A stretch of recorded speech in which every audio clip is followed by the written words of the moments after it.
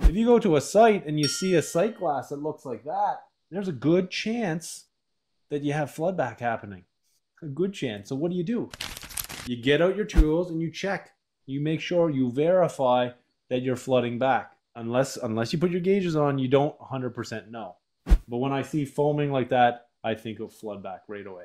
And don't mix up, because I've heard this. It's liquid is liquid. You can't just say liquid. There's specific terms in our industry as technicians. It's liquid floodback, oil or liquid dilution, flooded starch. But if you just say liquid, oh, liquid broke that, because that's what I used to say.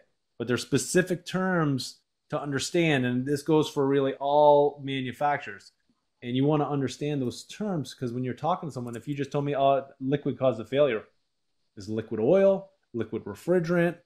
How? Hey, if you're watching this, you are serious about growing your skills. Don't miss out on our advanced service and compressor masterclass. Click the link and lock in your spot.